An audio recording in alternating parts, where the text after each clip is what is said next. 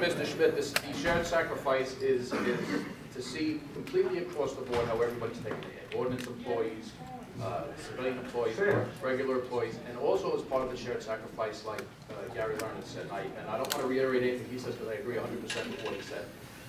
In the room, we talked about the 2% tax cap.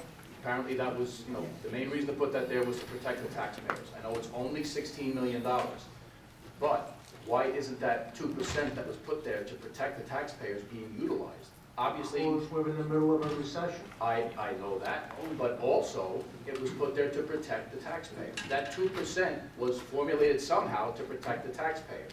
Utilize that 2%. That's where I don't see the shared sacrifice, and it seems political to us. You want the sacrifice on the part of the residents. I'm following you. I am a resident. I understand. And my members making $30,000 to $40,000 a year. I'm just trying to ascertain that your idea of shared sacrifice includes the residents. My idea of shared sacrifice means shared sacrifice. Everybody's got to take their hit to save this county. Everybody as far as employees or everybody? Everybody that we can think of. Everybody in the county? Everybody in the county. I live here, I work here, I'm a taxpayer here. And to reiterate what Mr. Lerner also said, everybody in this room, one of the things that people just don't want to realize, the big white elephant that's in the room, this portion of our taxes is not the tax that's killing people. We all know the duplicative taxes and the school budgets that get passed constantly.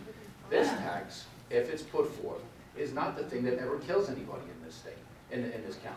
If it was done all along in projected manners, and it was built in, and there was proper tax and amending and cuts and consolidation, which we all agree with, I don't think we'd be in the mess that we're in right now. To point a gun at the correction officers, at labor, forgive me, and say you have to give $150 million, $21 million from correction officers, when I was here for 3 contract negotiations where we were trying to pull teeth to find $5 to $7 million in concessions each time to get what we needed to protect our members and give the county what they needed to get a contract.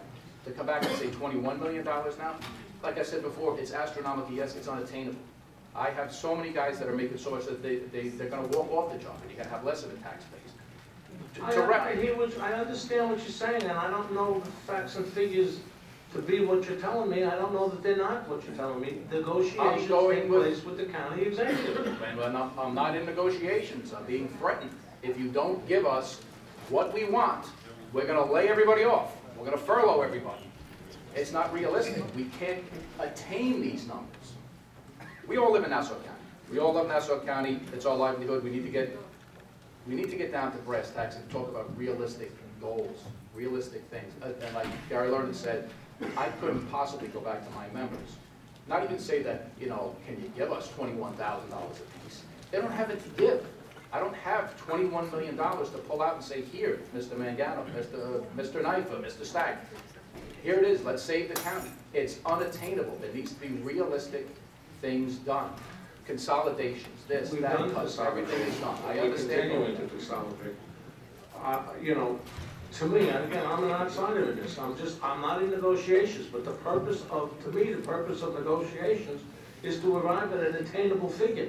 That's why we're here asking you not to pass this budget that has $150 million in concessions written into it that we're all telling you is unattainable.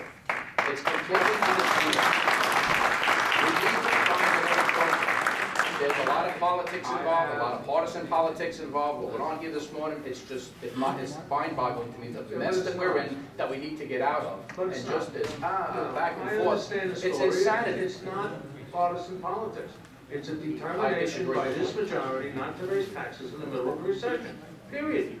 And there also appears to be that there will be a decision by the majority of the legislature to pass a budget that has $150 million in concessions in it. And like was stated before, if you don't get the concessions with that gun pointed at you, we're going to lay you all off, whoever you may be. Have you indicated how much you can give? What is attainable? We need to sit down with legitimate negotiations. Well, that's the county executive. Right. I was not given that opportunity. I was told, you're going to give me 13.7%. You want me to call them and tell them you want to negotiate? Absolutely. I'll sit and talk with anybody. I walked into a room with a lot of very intelligent, nice guys in suits that are all very learned. Everything was wonderful. They all spoke very eloquently, and they told me, you're going to give me 13.7%, $21 million, which averages out to $20,000 a guy. Okay, so and my answer was, It was very nice to meet you guys, I gotta go. If that's what we consider negotiation. So what would you consider reasonable? What is your opinion? I'm not gonna negotiate here, Mr. Schmidt. You told me yourself that you're not the negotiator. I wanna negotiate with the people I'm gonna negotiate with. Well, I know that just like in the previous administration, I know that there's people upstairs listening. Right. So We all so know. now they know you wanna negotiate, that's a good thing, we've made some progress It's my here. duty to negotiate on behalf of my I members was to just protect them. about to say that. So, but to not negotiate and to stand there and say, you're gonna give me, with NYPA's blessing, $21 million, was But not a again, negotiation session. I'm not part of the negotiations, nobody here is part of the negotiations. I do know from statements that were made, not by you, but by other labor leaders here, that they wanted NYPA at the table. We wanted them there also. Well, they're there, Right. and I know that they, And now they're all telling me, you're gonna give me $21 million. well, I don't know what they're telling you, but I'm just saying that you wanted NYPA at the table, NYPA's there, you wanted a number, apparently you got a number, you don't like the number, I understand that. And now we're staring at a budget with $150 million in labor And you concessions have- that's probably gonna get passed, while there's different numbers being bandied around with amendments and Yeah, everything well, else that let we'll me tell get you, into. we'll get to the amendments, to the arguments that we made on the amendments later, but I That's can tell fine. you right now, which I was gonna say later, that the county controller and people I've checked with on Wall Street indicate that anybody going into the reserve fund, the bond rating plummets, it doesn't drop, it plummets. So, you know, I doubt that there'll be any support on this side for going into Another the, argument that'll be safe for that. but I'll just say, all right. Thank you for your time. All I can say is that I just wish the politics would stop, that the bickering would stop. We all sit in the same room, negotiate. We all want this county fixed. I make my livelihood here.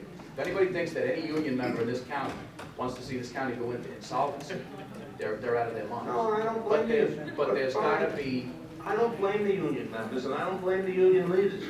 You know, I don't want to get into the partisan politics, but the fact of the matter is that the contracts that were given to you and extended by the Swazi administration. with concessions to Which save the county, which were approved 19-0 by this body. Because Tom Stokes stood right where you're standing and said the money was Mr. Schmidt, with all due respect, there's always somebody to Yeah, blame. well, that's just a fact. You sit here and- There's always somebody to blame, and all I can say is we need a little realism. Politics that you do. He's telling you the 150 in concessions is not doable. It's our responsibility to address that. It's not period. doable, it's Right. unattainable. Unattainable. It's Right. impossible. Thanks. I don't mean to correct you, Mr. Denenberg, but sometimes with semantics, it's undoable, like we don't want to do it. No, It's I not that agree. we don't want I to do agree. it, it's unattainable. You're right. It's impossible. Thank you for your time.